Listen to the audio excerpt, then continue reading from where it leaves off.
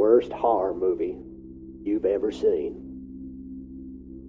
Imagine that 10 times worse.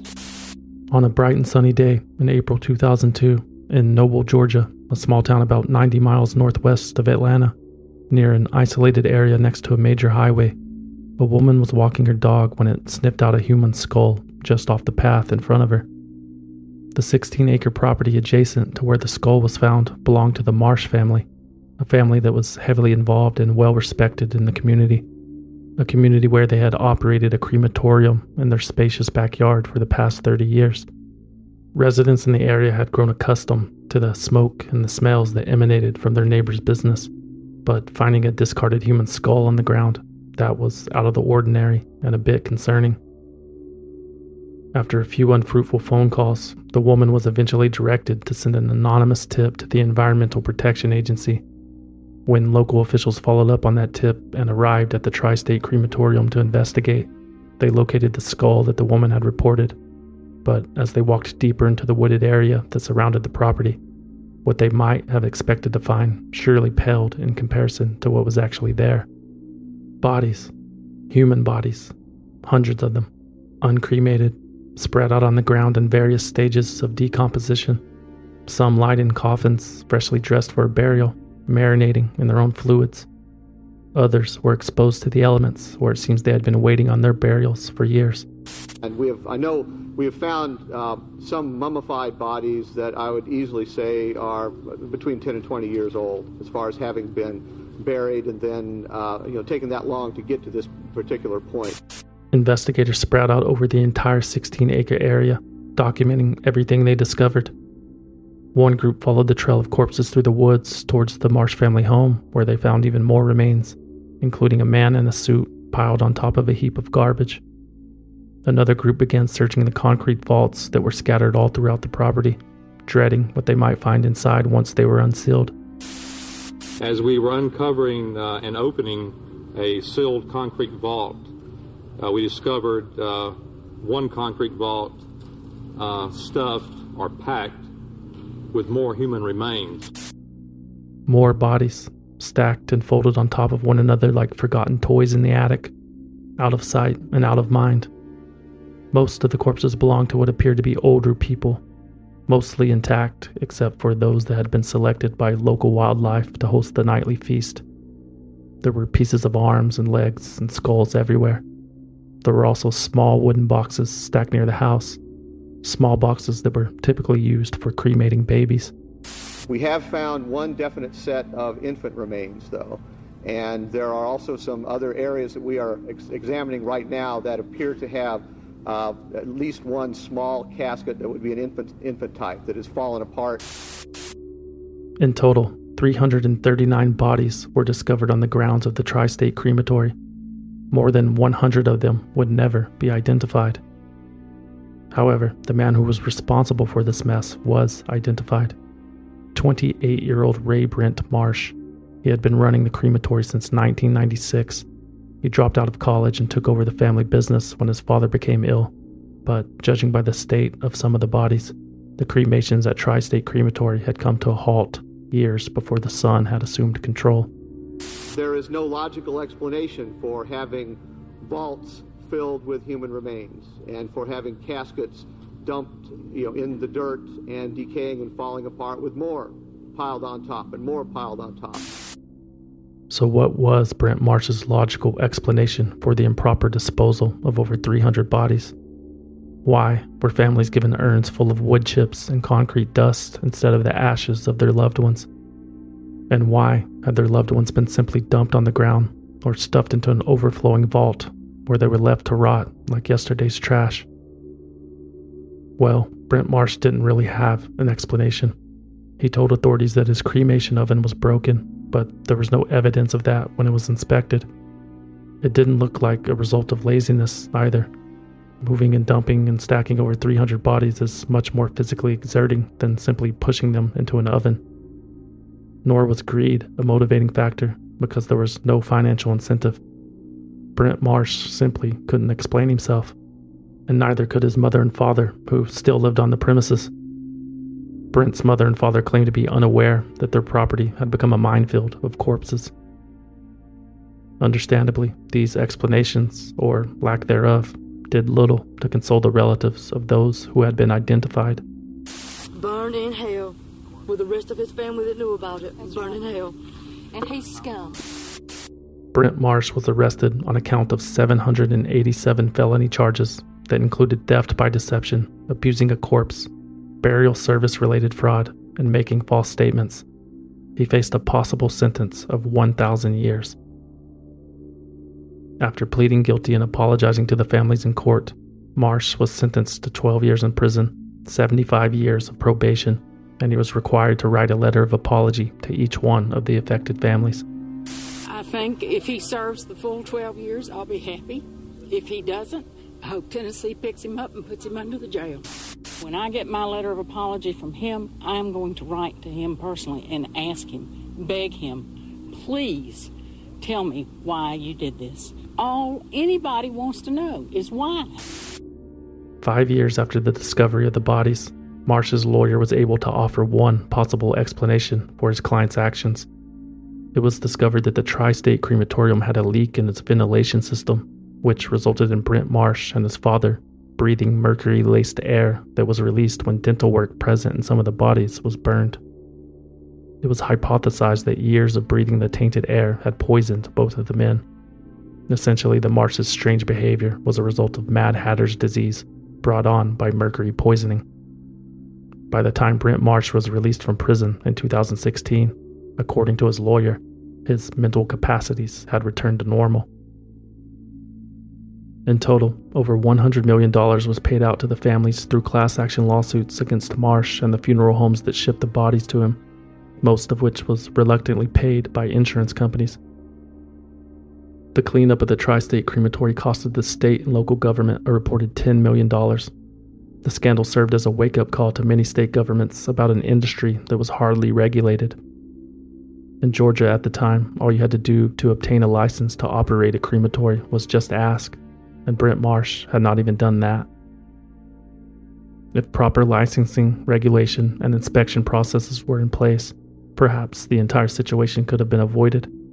Soon after the discovery was made, Georgia and many other states moved to strengthen their control over the industry. But perhaps the most interesting result of the Tri-State Crematory case is one that never completely unfolded. Before Marsh pled guilty, when it looked as if his case might go to trial, his lawyers argued that no crimes had been committed because a corpse holds no monetary value. His defense argued that a dead body was essentially worthless, and the Georgia Supreme Court agreed that the defense had a valid point, but a higher court ruling was never made because the plea bargain was accepted and the case was closed. Meanwhile, during that same time period, in Brooklyn, New York, a man named Michael Mastromarino had discovered just how valuable a dead body could be. A disgraced oral surgeon resurrects his career and his bank account by illegally harvesting body parts from the dead on this episode of Swindled. They bribed government officials, clear violations of federal and state law, paid to play millions of taxpayer dollars that were wasted, paid tens of millions of dollars, $1 billion, by falsifying its books and records, responsible for the collapse of the entire system. In this role of some kind of swindler, is that right?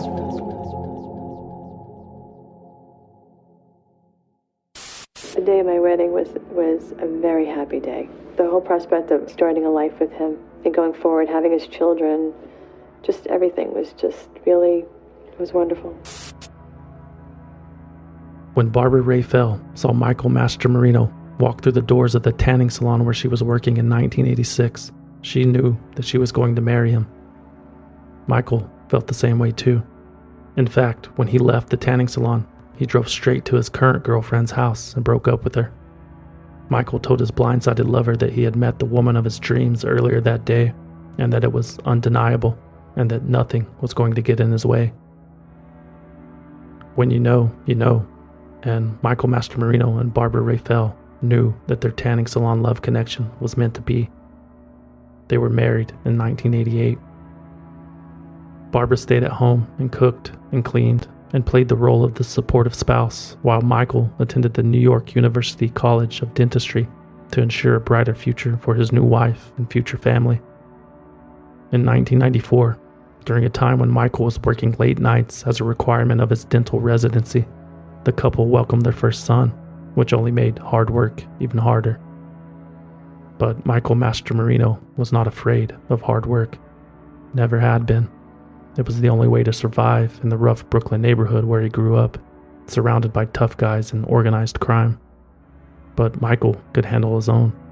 He was tall, strong, athletic, and attractive, but he was more than just a well-tanned piece of meat. Michael Mastromarino was smart and driven, and he had bigger plans for life than just living and dying as another neighborhood wise guy. By the end of 1996, Michael Mastromarino had become one of the finest oral surgeons Manhattan had to offer. He opened a beautiful office in Rockefeller Center, across the street from St. Patrick's Church. He co-authored a highly regarded book about dental implants and became well respected in his field. He found himself in a beautiful house with a beautiful wife and 2 healthy baby boys. Life was beautiful. But beauty is only skin deep. Beneath the surface of Michael Mastromarino was something ugly. There was something dark tugging at his soul, the type of self-destruction that could steer anyone off course. And that darkness began to reveal itself one night in March of 2000, while Michael and his wife and sons were staying at a hotel with Michael's parents. Michael's wife, Barbara, was awakened by Michael's frantic mother. She explained to Barbara that she had found Michael in the bathroom with a syringe in his arm. Barbara rushed to her husband's side and found him stumbling and leaning into walls. She remembers his eyes rapidly moving back and forth while she tried to communicate with him. Michael assured her that he was fine, that it was just a shot of Demerol to numb the chronic pain in his back caused by a football injury in high school. Being on his feet and hunched over all day performing surgeries had only exacerbated the issue. Michael apologized to his wife for scaring her and said that he must have accidentally taken too much. He promised her he would be more careful in the future and that it would never happen again. But in the following months, Barbara watched her husband transform into someone that she no longer recognized. Michael's face had become gaunt, his eyes were sunken into his skull, and lie after lie poured out of his mouth. Michael's addiction had completely overtaken his life. Barbara said it looked like he had aged 20 years in just a few short months. Michael was returning home from the office later and later. She was finding used needles discarded around the house within reach of their 2 toddlers. Michael Mastromarino's addiction to painkillers followed him to work too. One day, Barbara received a call from one of her husband's assistants. A nurse had found Dr. Mastromarino collapsed in the bathroom with his pants around his ankles, a syringe dangling from his arm, and an unconscious patient waiting for him on the operating table in the other room. It wasn't the first time that it had happened either. Earlier that year, Michael had fallen asleep standing over a patient in the middle of performing an operation. He had to be woken up to finish the job. Mastromarino also accidentally severed the 7th cranial nerve in a patient's jaw, which controls the muscles in the face. That patient woke up with a brand new smile and a permanent facial droop. As the malpractice lawsuits poured in, Michael became even more reckless. When he didn't return home one night in July of 2000, Barbara left the house at midnight to search for him. She eventually found Michael on the side of the road not too far from where they lived. He was easy to spot because he was illuminated by the blue and red lights of a police cruiser. She could see that Michael was in handcuffs, and she could see that someone else was with him. It was another woman, the same woman whom Michael was having an affair with, according to one of Michael's assistants who had told Barbara about it a few weeks earlier. Barbara wasn't sure who she was more upset with, her husband for cheating on her, or herself for believing him when he told her that the rumors of the affair were nonsense. Michael Mastromarino was arrested for possession of Demerol. Michael's mistress, who was behind the wheel of his car, was arrested for driving while intoxicated. A few days after Barbara bailed him out of jail, Michael Mastromarino checked into a rehab facility. His dental license had been suspended for 2 years, but he would get it back if he could clean up his act. But the sharp claws of addiction were dug in too deep. He relapsed soon after returning home from rehab and lost his dental license for good. Michael Mastromarino was unemployed, but not all hope was lost. he was able to keep his marriage together, and he had an idea for a new line of work. And besides, maybe a change of scenery would do him some good.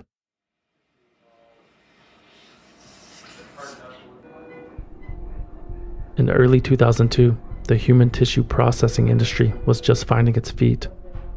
Once upon a time, only entire organs were available for transplant. But in the early 2000s, instead of just hearts, lungs, and livers, modern techniques had been developed to allow the reuse of everything from skin and veins to corneas and cartilage. Mobility could be restored using ligaments and tendons. Pieces of bone could be ground into a putty and used to fill fractures in the spine, like patching a hole in drywall. Fueled by this technological innovation, the human tissue trade became a $1 billion a year industry seemingly overnight, and it had plenty of room to grow because the demand for those materials and those type of procedures was astronomical. And Michael Mastromarino was fully aware of that fact. He used to buy dental implants from those same tissue processing companies all the time, so he used his old connections to land jobs at places like Regenerative Technologies, and he bounced around as a supplier for a few other tissue companies for a little over a year, until he acquired his own license for tissue harvesting and launched his own company in 2002 called Biomedical Tissue Services. Michael's new business plan was simple. Instead of selling tissues to medical professionals for tissue processing companies, Michael would be the one selling the tissues to the tissue processors. Without accounting for operations that take place in a bathtub in some sketchy motel in Russia, about 90% of all tissue harvesting happens in the confines of a hospital. Funeral homes account for the remaining 10%. Mastromarino wanted to keep a low profile and a short supply chain, so he set up shop on the second floor of a funeral home in Brooklyn, all perfectly legal. However, in the United States, profiting from donated tissues is not legal, which was a problem since Mastromarino's entire business plan was dependent upon profiting from donated tissues. So instead of charging for the human tissue that he harvested, processing companies simply paid a handling fee when Michael's shipment of donations were delivered to their doorsteps, a gigantic loophole that Michael Mastromarino was happy to exploit. Michael made deals with multiple funeral homes in New York, New Jersey, and Pennsylvania. They would send him cadavers and he could harvest what he needed. Michael employed a former nurse in his early 30s named Lee Crusetta to do the dirty work. Michael hired Crusetta because he was good with a power saw. Crusetta brought a carpenter's approach to the job, so Mastromarino put him in charge of a small team of cutters who became so efficient at their jobs, or perhaps careless, that they could strip an entire body of all its usable parts in less than 30 minutes. A proper harvest in a hospital setting could take up to 4 hours. Removing a thin layer of skin from a body could take more than half an hour if done correctly. Crusetta's team could do it in less than 60 seconds. Limbs were sawed off at their joints and then split open to remove the fully intact bones. Every inch of skin was peeled off and then packaged and sold. Tendons and hearts and even spinal cords were removed using the same kind of tools that you can buy at your local hardware store. After the cutters completed their harvest, what was left of a body was thrown onto a gurney and wheeled across the street to be cremated. Sometimes the crematorium employees would open the body bags to find nothing but a headless and limbless torso lying in a pool of its own blood. For those cadavers that opted for a burial instead, their bones were usually replaced with plastic PVC pipe just in time for an open casket funeral. Again, the services provided by Mastromarino's Biomedical Tissue Services were perfectly legal, not to mention extremely profitable. Michael was purchasing the cadavers from the funeral homes for about $1,000 each. After every salvageable part was sold piece by piece, each one of those $1,000 bodies was worth up to $15,000. As a result of the hefty profit margin, in less than 4 years, Michael Mastromarino and Biomedical Tissue Services amassed about $4 million in revenue. And nobody was more proud of Michael Mastromarino than his wife Barbara. She had watched her husband hit rock bottom and then climb his way back to the top. He had gone from respected oral surgeon to junkie to jail to rehab to reformed millionaire in the span of 3 years. The Mastromarino's troubles were completely behind them. Or so she thought. There was suddenly a banging repetition of a sound that I don't know how to describe. Not at all like shots, like somebody dropping a rack of trays. Half a dozen of us were startled enough to charge through the door. And it had just happened. But it was a howling jungle of cries and obscenities and flying limbs, and two enormous men, Roosevelt Greer, the football player, and Rafer Johnson, I guess, the Olympic champion, piling onto a pair of blue jeans. There was a head on the floor, streaming blood, and somebody put a Kennedy boater under it, and the blood trickled down like chocolate sauce on an ice cake. There were flashlights by now, and the button eyes of Ethel Kennedy turned to cinders. She was slapping a young man, and he was saying, "Listen, lady, I'm hurt too." And down on the greasy floor was a huddle of clothes, and staring out of it, the face of Bobby Kennedy, like the stone face of a child lying on a cathedral tomb. That's the voice of Alistair Cooke, describing the scene of Robert Kennedy's assassination in 1968. Cooke was at the Ambassador Hotel that night on assignment, standing merely feet away from the presidential hopeful when he was shot 3 times by 24-year-old Sirhan Sirhan.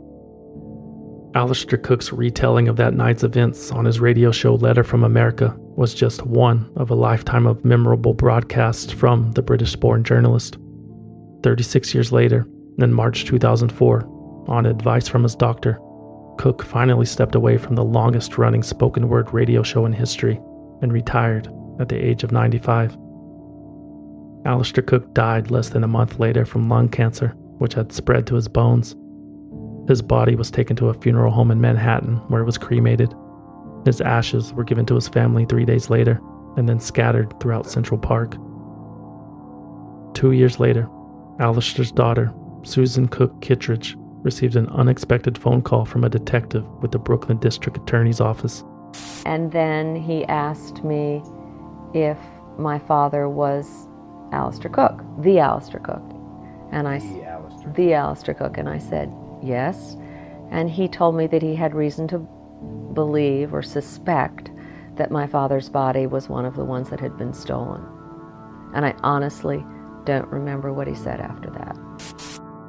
As it turns out, before Alistair Cooke's body was cremated, it made a pit stop at the offices of Michael Mastromarino's Biomedical Tissue Services, where his cancerous bones were removed and sold for $11,000. The paperwork on file for Cooke's tissues listed his cause of death as a heart attack instead of cancer, and it listed his age as 85 years old instead of 95, not to mention Alistair Cooke had never agreed to have his bones harvested. Neither had 75-year-old Michael Bruno, a former cab driver who had also died of cancer. His body parts, too, were pillaged and sold. This is Michael's son, Vito Bruno, describing how he felt when he found out what happened to his father from a detective on the phone. And he's explaining this to him, the kids running around and family, and he's explaining how these people stole your dead father's body parts, and all this is going on around. It was like the most surreal, sickest thing you could imagine, you know. Who would ever believe that such a hideous crime would exist in this day and age? And just like Alistair Cooke, the cause of death on Michael Bruno's paperwork had been changed from cancer to heart attack. The total number of bodies that Biomedical Tissue Services mutilated in this way without family consent is estimated to be between a few hundred to more than 1,000, many of them much older than the suitable donor age of 65. Furthermore, Mastromarino's cutters were reusing blades and gloves, creating a risk for possible cross-contamination. Flesh and bones were stored unrefrigerated in plastic coolers, and sometimes those coolers were even stored in the alleyway behind the funeral home for days. The recommended time limit for harvesting human tissue is 15 hours. At Biomedical Tissue Services, sometimes the bodies sat waiting to be harvested in room temperatures for hundreds of hours at a time. You know, most of us would not even have thought that anybody could study the system the way it was studied and the things done that were done. It's just totally repugnant. Worst of all, the cadavers that Michael Mastromarino purchased were never screened for diseases before they were dissected. And if the cause of death was known, as in the case of Alistair Cook and Michael Bruno and many others, the paperwork was falsified and next of kin signatures were forged so that the processing companies would buy them anyway. Mastromarino's team would go as far as to create new identities for the deceased and ship the tissues with vials of blood from other corpses that they knew would test clean, because in many cases those tissues were far from clean. In addition to cancer, many of those butchered cadavers had died from complications related to HIV, hepatitis, and more. And those dirty tissues were shipped around the world and surgically implanted into over 10,000 people. People like 65-year-old Betty Faith, who, as a result of a tissue transplant, suffered from septic shock and eventual paralysis. People like Patricia Battisti, a 74-year-old woman who contracted syphilis after receiving a bone graft during back surgery. And people like Brian Likens, who went in for a simple outpatient knee surgery and never made it out alive. This is his father, Steve Likens. He was a healthy 23-year-old boy that went in for just a routine surgery, and the bacteria that they put into him with this tissue literally killed him in 4 days. The news of Michael Mastromarino's bone trafficking operation became public on October 7th, 2005. The front page of the New York Daily News, who broke the story, read, quote, "Body snatchers, bones and tissues stolen from corpses in city funeral homes." It was revealed that Mastromarino's operation had been under investigation for over a year as a result of a business dispute involving the former owner of the funeral home in which Biomedical Tissue Services cutters were operating. In April 2004, Joseph Nicelli sold the funeral home that he owned and operated for $1.5 million to an out-of-state couple named Robert Nelms and Deborah Johnson. Soon after, Nelms and Johnson began receiving complaints from customers who had made prepayments for funeral costs. Those customers were alleging that those prepayments were not being honored because the funeral home had no records that those payments had ever been made. Usually, when a business is sold to new owners, assets like prepayments are deducted from the purchase price. But in this case, it appeared that Joseph Nicelli had kept them off the books. When Deborah Johnson arrived in Brooklyn to investigate the matter in person, an employee of the funeral home informed her about the tissue harvesting operation that was happening on the second floor of the business that she had just purchased. Johnson was taken to the hidden room upstairs where she saw the entire operation with her own eyes. There was an operating table in the middle of the room, illuminated with overhead hospital lights. There were knives, scalpels, saws, and an internal hydraulic lift that allowed for the easy ascension of bodies from the floor below. And there was a plastic tube stretching from the table to the toilet, where blood was drained and flushed. You know, it happens to be almost the perfect crime. Your evidence is either buried or cremated. So it's nearly the perfect crime these guys got away with. Deborah immediately ordered the closure of the room and contacted authorities.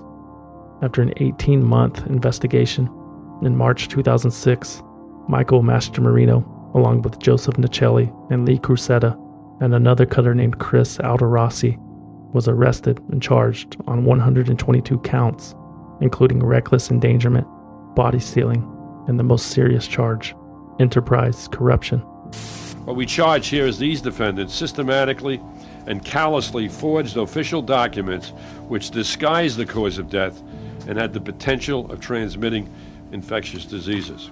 They would, in conjunction with funeral directors who would divert bodies that were either going to be buried or cremated to Mastromarino. Mastromarino would then employ these various cutters, we call them, who would extract the bones from the body and other tissue, like tendons, etc., and would then sell those bones and tissue to a processing company down in Florida and other places in the South. It was shockingly callous in its disregard for the sanctity of human remains.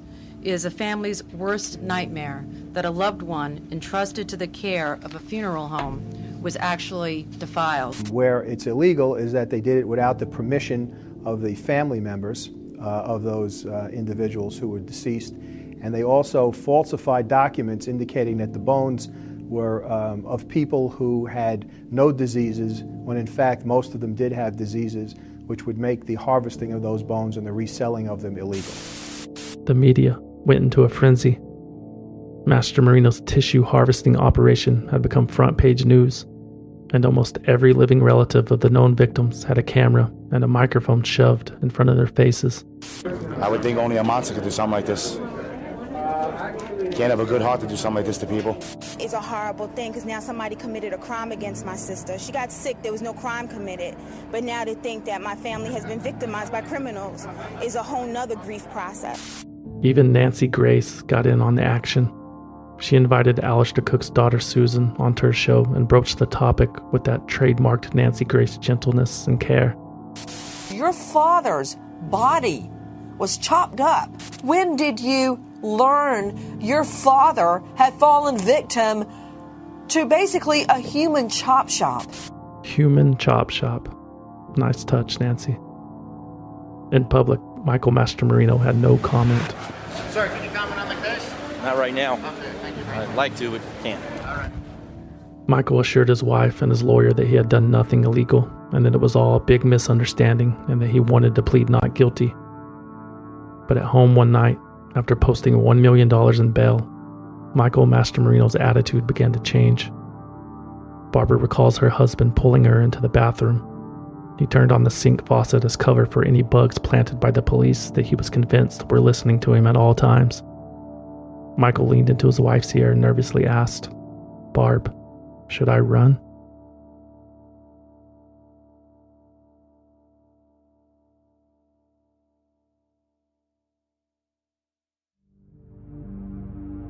Barbara convinced Michael to stay.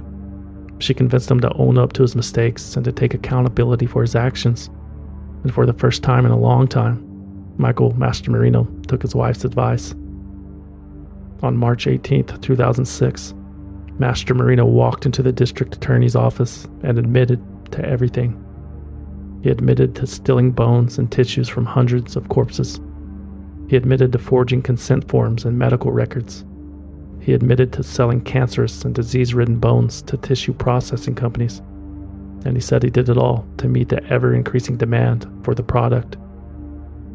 Michael Mastromarino changed his plea to guilty, and at 44 years old was sentenced up to 54 years in prison. After the hearing, Josh Honshaft, the prosecuting attorney overseeing the case, told reporters, quote, "He cut limbs, he cut legs, he cut arms. He mutilated bodies for profit and greed." This is Wendy Kogut, whose sister was one of Mastromarino's victims. I think they should have prison time for somebody to commit such a crime against people and not even to know the long-term effects on other people. And if you're that greedy, you need to serve some prison time and have everything taken away from you that you tried to get through victimizing so many different people. Lee Crusetta, Biomedical Tissue Services head cutter, and Joseph Nicelli, the funeral director, also pleaded guilty, and both were sentenced to 8 to 24 years in prison. The other cutter, Christopher Alderossi, the only defendant to plead not guilty, was found guilty on all counts by Supreme Court Justice Albert Tomei. He was sentenced to 9 to 27 years in prison. Later that year, in October, 7 funeral home directors were charged for their involvement. All 7 pleaded guilty. As part of his plea deal, Michael Mastromarino agreed to pay $4.6 million to the victims' families, but little, if any, of that money was ever repaid. 900 civil suits from the victims followed, but again, there was little money left to be squeezed out of anyone involved, and their insurance companies maintained that their policies did not cover criminal activity. But the universe has a way of evening the score. 7 years later, while in prison, Michael Mastromarino was diagnosed with bone cancer.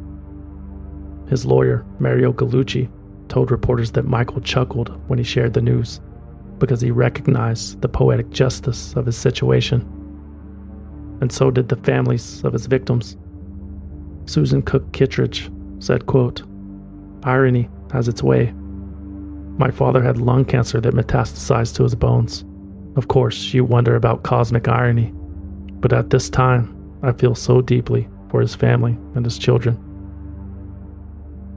Vito Bruno, whose father had his organs plundered by Mastromarino, said, quote, "It's full circle, baby. You don't want to wish anything bad on anyone, but karma's a bitch." On July 8th, 2013, Michael Mastromarino died at St. Luke's Hospital from bone cancer. He was 49 years old. My only concern is that we talk about this as though it was all in the past. And I think that this is an industry that continues to thrive above board and below board. It's a question of supply and demand. If you ask yourself how many people you know who've had any kind of knee replacement or tendon work or dental implants, you're going to say that you've heard of lots of people. We all have. And then ask yourself how many people you know have willingly donated their body parts. And you'll see that the seesaw is completely imbalanced. There's a huge demand for tissue and very little legitimate supply. And this is where the thieves come in and make off with it.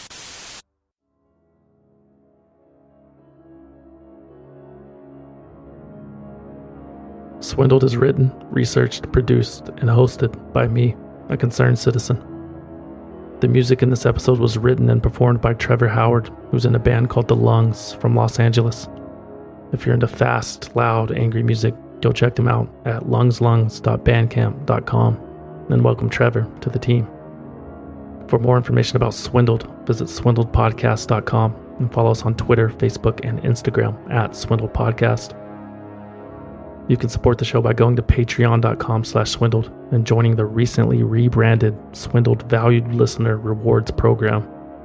For $5 a month, valued listeners get early access to new episodes when possible and exclusive access to bonus episodes. If you sign up today, you will get instant access to all of the past bonus episodes, including the most recent one about DashCon, the failed Tumblr convention. And there's another one coming up soon related to the fallout from the Tri-State Crematorium that you heard about in the intro of this episode. Valued listeners also receive free exclusive merchandise on a pretty regular basis. We just sent out hundreds of art prints to everybody that wanted one. Don't worry, if you missed out this time, there will be more opportunities in the future, I promise. But you gotta join the party. Patreon.com/swindled.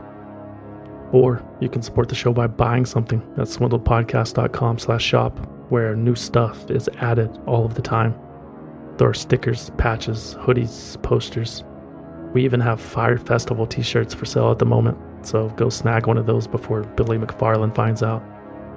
If you don't want to join Patreon, or do you want to buy anything, you can always send a one-time donation using the form on the homepage at swindledpodcast.com.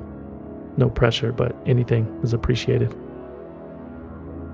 One more thing, if you're a Reddit user, Swindled now has a subreddit which can be found at r/swindled. Come join us, we're waiting for you. That's it.